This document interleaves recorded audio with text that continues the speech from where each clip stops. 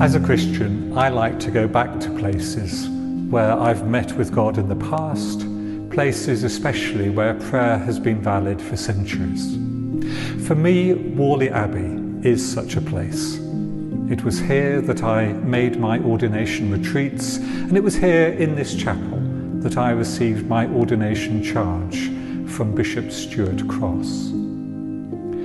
Luke's Gospel ends with Jesus taking the apostles back to one of their familiar places, the Mount of Olives, a place they'd often stayed with Jesus, a place where he'd taught them the Lord's Prayer, a place where there was the home of Mary and Martha. A few years ago, I was standing on top of the Mount of Olives at a place called the Dome of the Ascension. There's a little canopy, underneath is a rock. In the rock is a rather indistinct groove which is said to be the footprint of Jesus when he ascended into heaven. Well, if you haven't been, I wouldn't necessarily go. I have to say, I looked at it and I thought, that's pretty hard to believe. The trouble is that that's how many people think of the event of the Ascension itself. The idea of Jesus gently lifting off from the earth and being taken up into the clouds may have inspired many artists and many stained glass windows. But it's a stumbling block to us today, because we know that heaven isn't somewhere just above the clouds out of sight.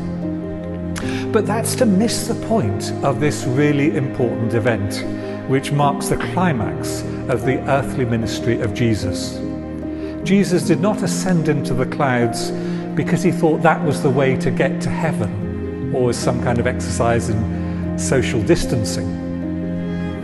Rather, Jesus was taken up into a cloud, into the Shekinah presence of the glory of God, as the most dramatic and visual way that the disciples would have immediately understood meant he was leaving earth and returning to the bosom of the Father. Think of the place of those clouds in the Old Testament. When Moses went up Mount Sinai, a cloud came down on the mountain and hid him from the sight of the people for 40 days. Think of King Solomon on the dedication of the temple. Think of how the cloud came down and the presence of God was so powerful that worship had to stop. Think of Jesus taking Peter, James and John up the Mount of Transfiguration and being taken up into a cloud before their very eyes. So to those disciples, seeing Jesus enveloped by a cloud and taken from them would have demonstrated more powerfully than anything that he was returning to the glory, the presence, the bosom of his Father. I love to think of Jesus returning to the Father at the Ascension with those words, mission accomplished, on his lips. But Jesus' mission accomplished is our mission just beginning. Because before Jesus ascended into heaven, he gave to the apostles a promise and a command. The promise was that they would receive the power of the Holy Spirit. And the command was that they would be his witnesses in Jerusalem, in all Judea, Samaria, in Nelson, in Chorley, in Blackpool, and to the ends of the earth. Well, okay, I added some of those words in.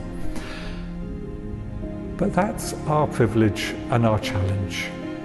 We rejoice in the gift of the Holy Spirit given at Pentecost, but we're challenged today to remember that the gift of the Spirit is not to make us feel special, but to empower us to be witnesses to Jesus. The 10 days between Ascension Day and Pentecost are now observed by Christians of every denomination and all around the world as a season or a novena of prayer called Thy Kingdom Come. The aim of this season is to pray for 5 non-Christian friends, 5 friends of yours whom you would love to see come to faith in Jesus Christ. It would make such a difference to their lives. There's no greater gift we could wish for any of our friends. As Archbishop Justin Welby has said, the best decision anyone can ever make at any time in any place is to follow Jesus Christ. I'm making a little bracelet with 5 knots in it to remind me of the 5 friends I'm going to pray for every day over the next 10 days. Perhaps you might like to do the same.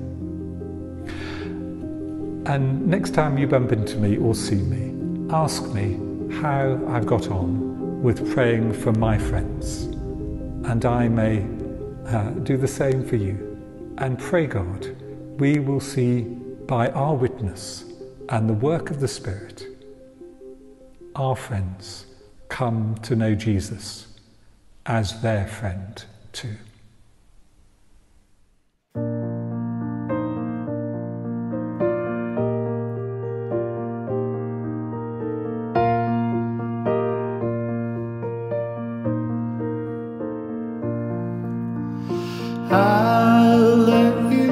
Hallelujah, sing to Jesus. He's the scepter, he's the throne. Hallelujah, he's the triumph, he's the victory alone. Hark the peaceful songs of Zion thunder like a mighty flood. Jesus out of every nation has redeemed us by his blood.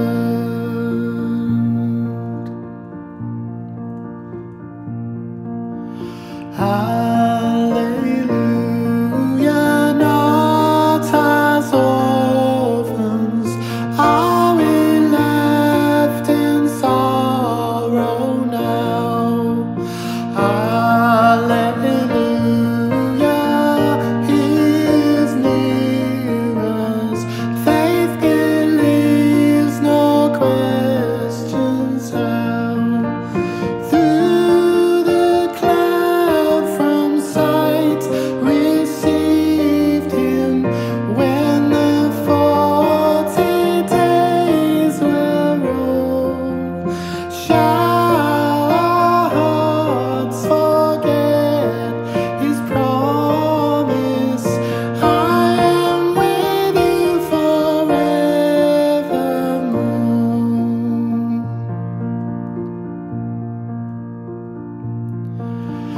Hallelujah.